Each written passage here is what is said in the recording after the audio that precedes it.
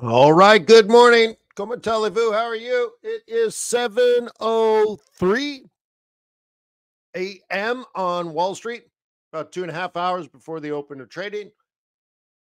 This is QuantBox Live, where you get your global macro on and uncover the best fundamental opportunities across the global markets. Yeah, stocks around the world, gold, oil, Bitcoin. Yeah, all the majors, all the crosses. Very cool. So, QuantBox is an amazing research tool. And the whole idea is for you to uncover the trends. And when you do, and you're trading with them, technically, you'll have the confidence to let your winners run. Let your winners run. Let your winners run. So you got to get your thought process organized. Know the things that what you want to buy and why, or the things you want to sell and why, and stay away from the mediocrity.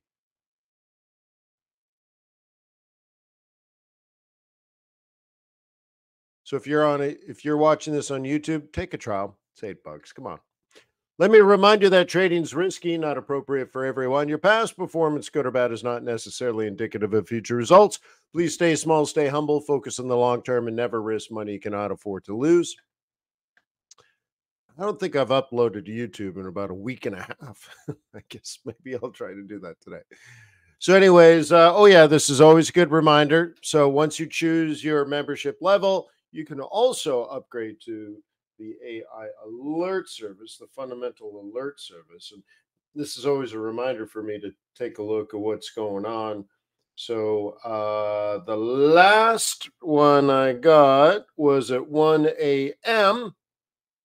and it said gold, gold. Yeah, retail sentiment went from a -1 to a 0, which increases the score from a 9 to a 10. Now, that's interesting. The other thing, and I don't have any email open.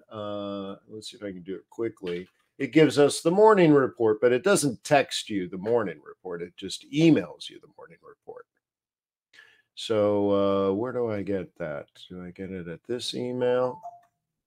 No. Let me check my other email.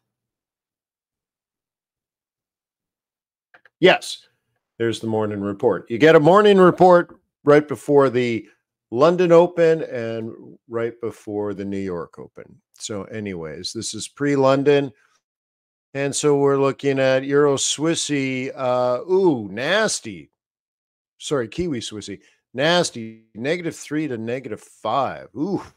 Oof, that's a big score flip. Interesting. So you could open your charts and start with that.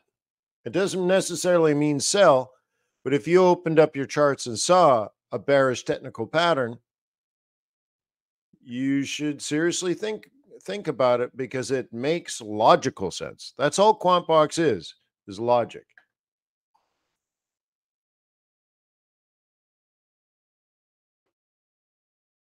Of course, my phone is on fire now. What's going on? Who disturbs my slumber?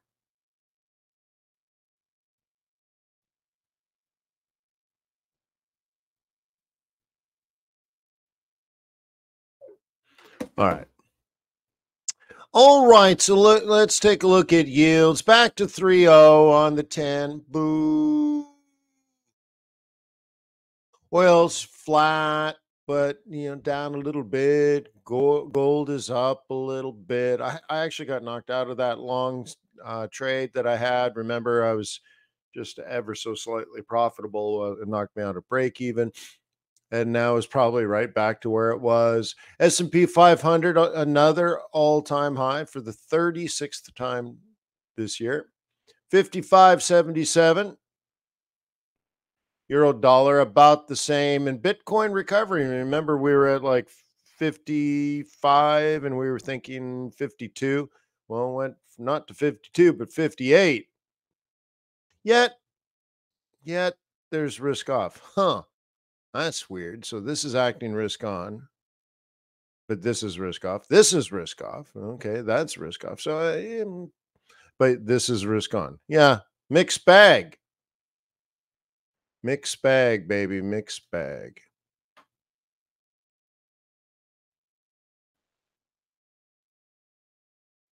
Yeah, and we lost this. Remember, this was a 3 or something, and this was a 4. Now it's a 2. Stuff is happening.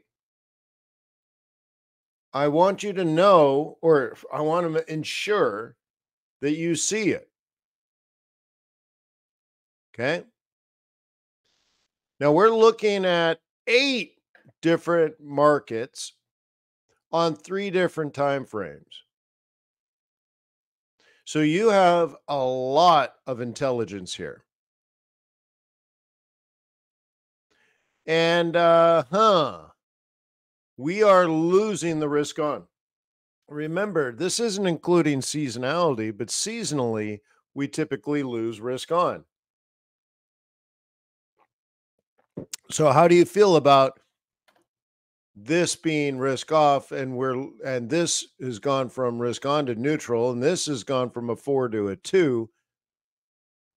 Is that important? Well, that's for you to decide.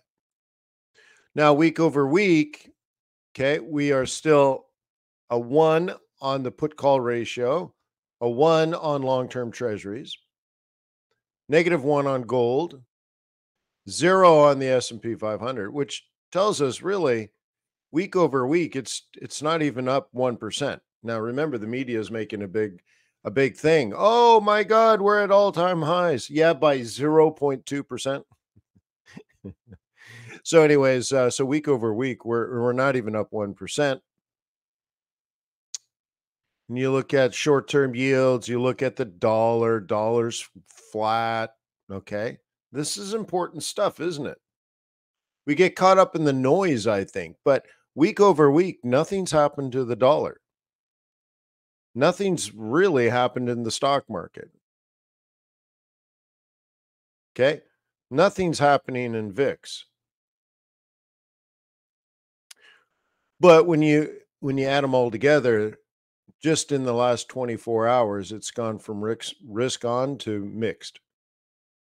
We're losing some of the stuff over here.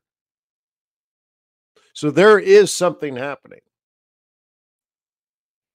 And again, the media is like, "Oh my god, all-time highs, all-time highs, all-time highs." Be careful. Be careful. That's what this is saying. And remember, it fits right into seasonality. So now more than 1 day of still down, which is risk on, but flattening out. The distance between the 8-day and the 1 day is narrowing, and it's been rising, not falling. Because remember, we're looking at this direction. I guess let's do this in a different color. In our risk gauges, we're looking at this, and a month. So I guess, and this. Those are the 3 arrows that get put into the risk gauges, right?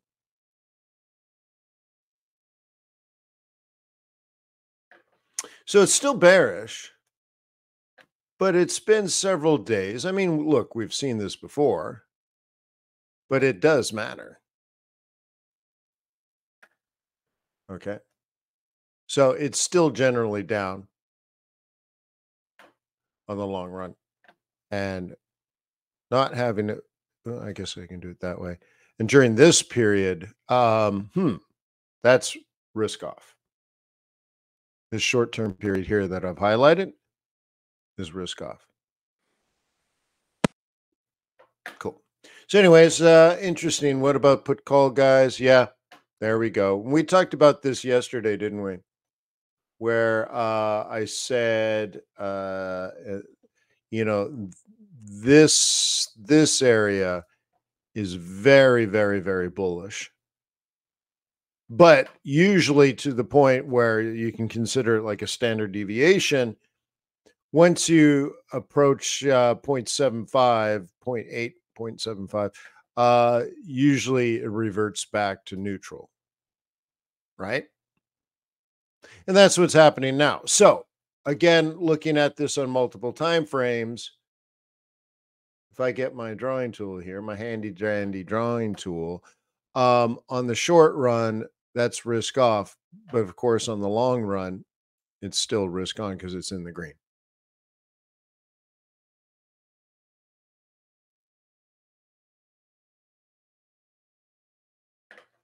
Okay. That's why we want to observe this on multiple time frames. It's cool that we have these tools, huh? Like, can you imagine back when you first started trading Forex, you'd be watching VIX, yen, dollar, 2-year treasuries, 10-year treasuries, S&P 500, gold, and the put call ratio, and using all that information to make intelligent decisions? I would venture to say probably not, huh? But now you do. Okay. Now you do. Interesting. So things might be changing, but okay. Oops. That's not what I wanted to do. Delete. All right. So I'm eyeballing this and it looks like the scatter plot is this way, which is best case scenario because that's precisely what QuantBox expects. Okay. Remember, these things down here are bearish and expected. These things here are bullish and expected. And so the outliers are like Kiwis getting crushed and Bitcoin is rocking back. But everything else is about right. There's a cluster over here, a little sort of, disaster, right? This is the mini disaster. These things are slightly up, but are supposed to be slightly down. So those are the real outliers. But the vast majority, okay, look at Kiwi is weak, Kiwi is weak, Kiwi is weak, Kiwi is weak, Kiwi is weak, Kiwi is weak, Kiwi is weak. And that alert I got an hour ago was based on Kiwi Swissy moving this way on the scorecard. And you're like, wait, what? Okay, well, that means when we're here organizing your trading thoughts, okay, Kiwi Swissy, okay, right here, moved from neutral to bearish. Yeah, and that's why it got put into the morning report. You don't really care if it, right? If it goes from a 2 to a 3, it's still neutral. In this particular case, it actually went bearish and you got the alert. I priced it at 80 cents a day. And right now, I'm pretty sure I'm losing money on the cost. It cost me more to send you the alert than it costs you to pay for the alert. So, which is, I don't know, pretty funny. But funny how, like a clown. Yeah, I'm not even joking. I'm pretty sure I'm losing money on that deal. But I priced it, I guess, appropriately. I wanted it to be less than $1 a day so that maybe you'll use it. Yeah, yeah. Right. Right. All right. Let's get back. Okay, let's do the econ.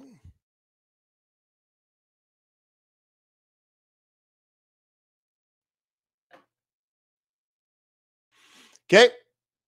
The only thing really interesting is the testimony.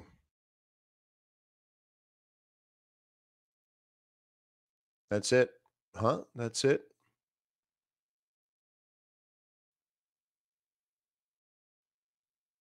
Yeah, yesterday wasn't a huge market mover or anything. It could have been, I suppose.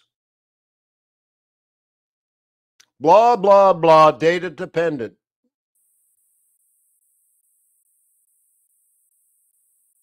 So tomorrow is the really beginning of the actual news cycle. CPI, which is early this month, it's usually closer to the 15th, so that's interesting. But nonetheless, CPI followed by PPI, which we don't care that much unless you're trying to use it as a leading indicator of what future CPI will be. But okay, yeah, that's kind of how you use it. Sure. But the other thing is, I believe Friday is the beginning of earnings season, and then next week we get a lot more earnings, and we'll be focused on that kind of stuff. Of course, next week we will care about retail sales. Oh, faux show.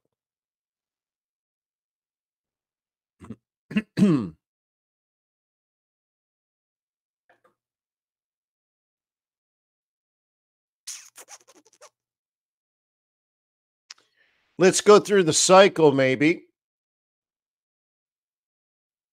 Okay. Euro dollar still bullish.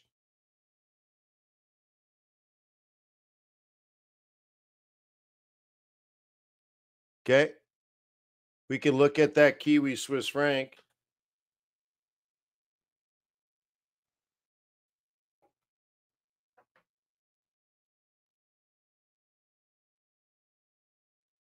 Okay. And you notice, yeah, QuantBox went, oh, and sent you that email an hour ago. And you can start to see, like, oh, yeah, that's an interesting heads up, isn't it? So now that you're below the moving average, now you could be in the game of selling lower highs. Okay. Much different than what was before. I mean, just in the last 24, 48 hours, there's something much different going on, huh? Okay. Kiwi yen. Kiwi's not doing well.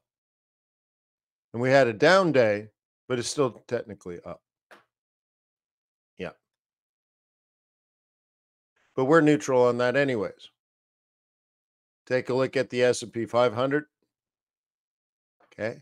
And it's steadily climbing, but look how flat this move was. And then look how flat this move. I mean, it's up, but like not by much, huh? Everything's steepening out. A pullback to the moving average is not even a bad thing.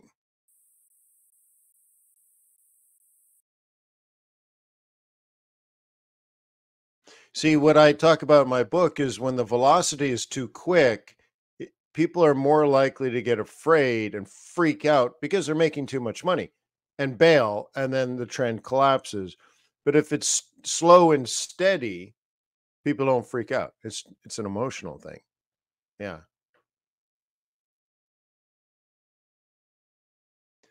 Take a look at silver. Little bit of choppiness. What do you stink, huh? Oy vey. And I'd look at the moving average, pretty flat here, not super exciting as an opportunity. Yeah, if you measure this, we have lots of direction, statistically, but we know trend wise without a higher high.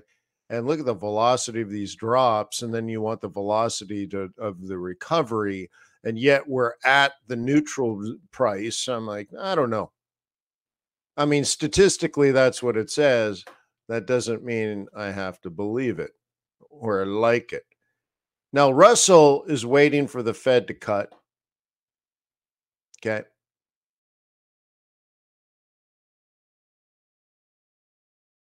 Wait, I just noticed these are old prices. Is this not updating? Interesting. This all might be old. Hang on. Let's go back to the Kiwi Swissy. Maybe you guys are scratching your head like July 10th. No, okay. So it was just Russell was old. That's interesting. What about Nazi? What date do we have here? Yeah, June 28th. Everything stopped. Huh. All right. So that's cool. I need to work with the team anyways. We're on a big upgrade project. right now. And so I don't know, is that what broke, or maybe a service provider stopped providing the data? Interesting. Copper. Yeah, so commodities stopped June 28th. That's interesting. But Forex is okay. How about our Bitcoin? June 30th. Interesting. But Aussie yen is accurate. So our Forex is accurate, but our commodities and indices are not updating, huh? All right. Well, I'm glad I caught that. That's an easy fix. That's just a data provider issue. Cool. Anyways, look. Phew. Yeah. Wowzer, huh? Beautiful. See, some of these trends are good. Like when you looked at how choppy silver is, why would you want silver when you have this? Right? So anyways, plan A is, buy a smaller dip, and plan B is buy a bigger dip, right? That kind of thing. I suppose you could also trap and break and say, well, if it breaks down, I buy it low, but if it breaks up, I buy it high. Sometimes you have to do that. That's, to me, that's real estate, right? When you're a real estate investor, you always pay the highest price.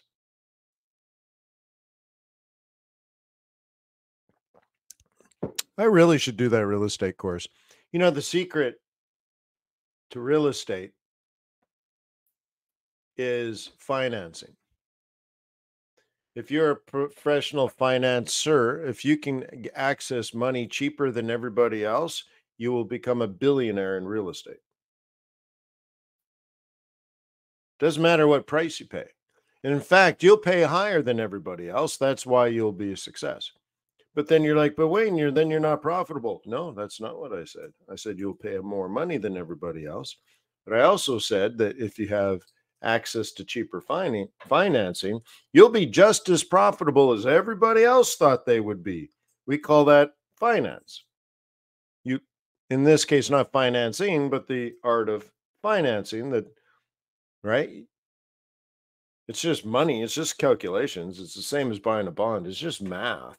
So your math will come out exactly the same as everybody else's math, but you can afford to pay more because your cost is lower because you have better access to financing.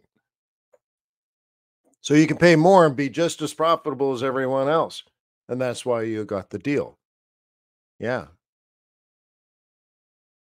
It's an interesting topic. But, anyways, but sometimes in Forex, right, like I say, you find price and you do like a trap and break. And so sometimes you have to let it make the higher high to access that, right? Anyways, anything else I should look at? Euro Kiwi. Yeah, see, these are nice, aren't they? Okay, check this out. If you're going to do technical analysis, right? Mm, mm, mm, mm, mm, mm, mm.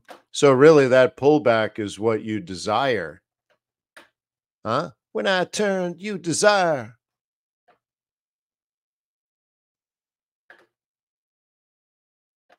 Huh? Little raw bass for you in the morning.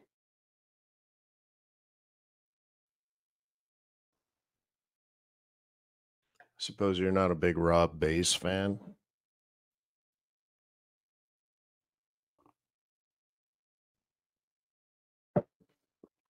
Okay.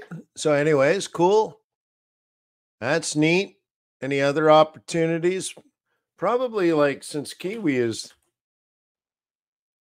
the one that's presenting itself. So like for example, if today's risk off, you would expect dollar strength. But look, not nearly as clean, huh? This is why you need to do relative strength. So you can start with a scatter plot like we did today and say, oh, Kiwi is weak. Or you could look at the AI alert that I got, right? I got the AI alert. Yeah. So I'm like, oh, well, let's take a look at Kiwi. And you're like, okay, that one's not great.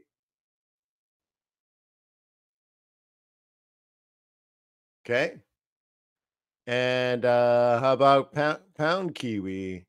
And you're like, oh, yeah, pound Kiwi looks great. What about Aussie Kiwi?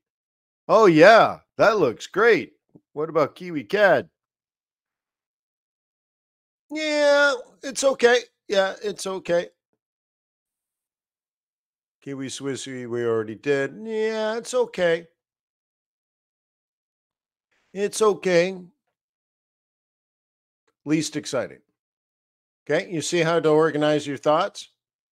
And now you can pull up those charts.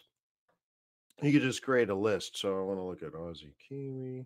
I want to look at Kiwi CAD. I want to look at Kiwi Yen, right? I want to look at Euro Kiwi. I want to look at Pound Kiwi. And now you can go to your charts. Thank you, QuantBox.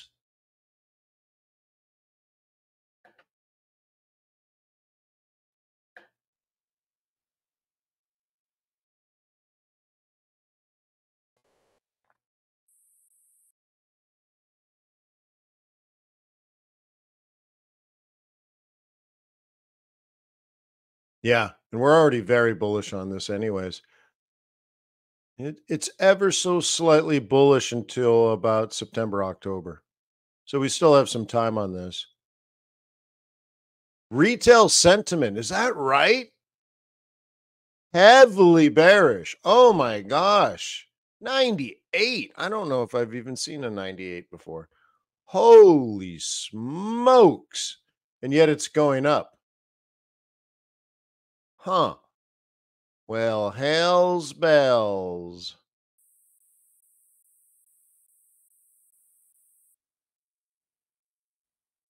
Aussie's 50-50 institutionally. Even retail's got it wrong right now. That's kind of interesting. So they offset each other. And there's no winner here. Oh, interesting. Brutal.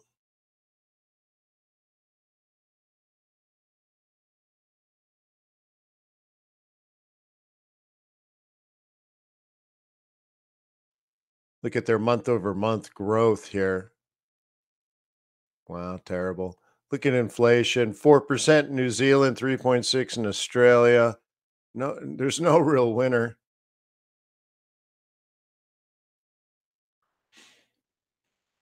Unemployment about the same. New Zealand's still at 5.5.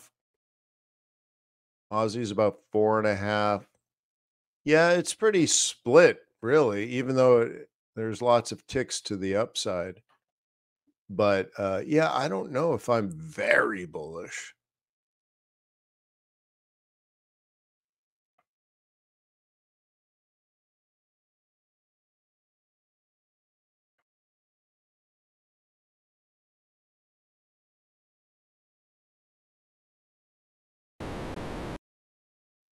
Slight directional changes and stuff.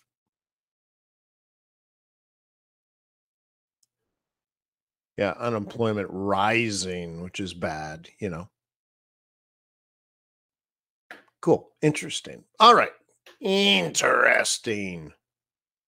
Guess we can compare that like Euro Kiwi.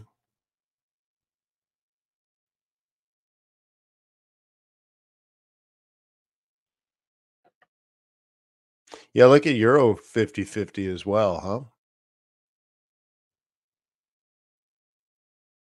This market tends to top out between August, September. So usually what I say is the third week of August. So that's kind of interesting. Mixed bags, definitely technically moving up. GDP favors Europe a little bit. Inflation favors right Europe a lot. Look at unemployment in Europe. That's the lean towards uh, more socialist capitalism.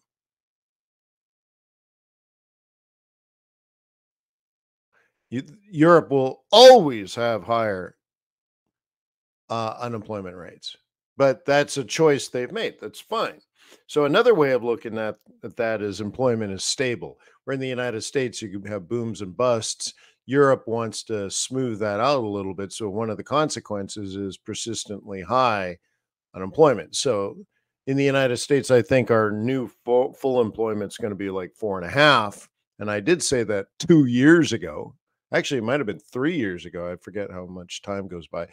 Um, and Europe is probably closer to 5.5 normally. Just it'll always be that way, even when times are good. Anyways, interest rates are lower in Europe. So, anyways, interesting. So I'll leave you to it.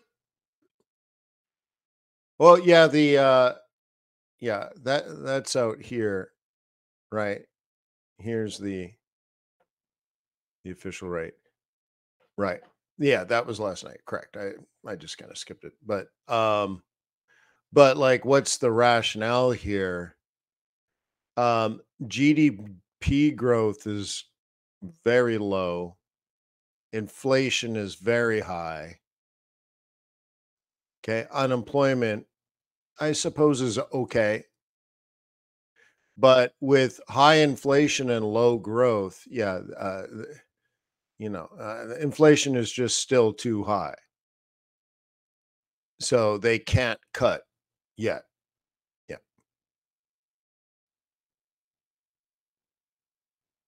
Okay. And that's why I put this data here. And we're going to update this, or we are updating this. So this secret project we're working on right now, um, we are going to take this format and move towards this format.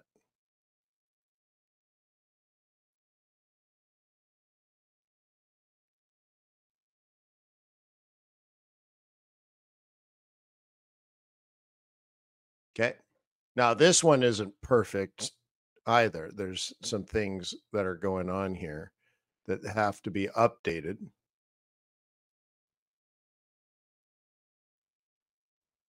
But the idea is it's going to look more like this.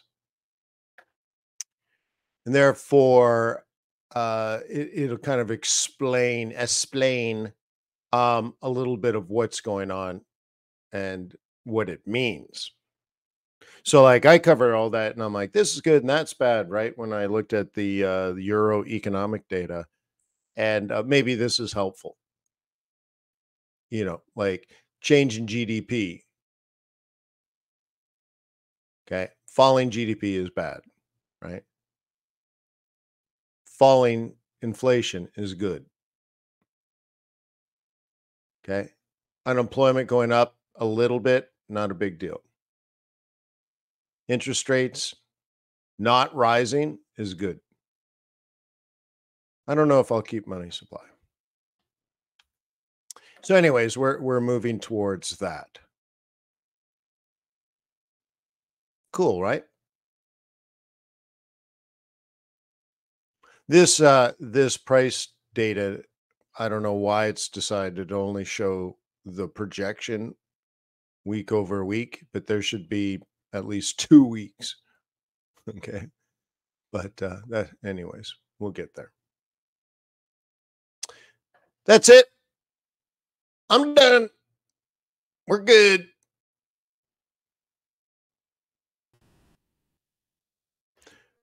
Peace on earth. May the pips be with you. May our profits be above average.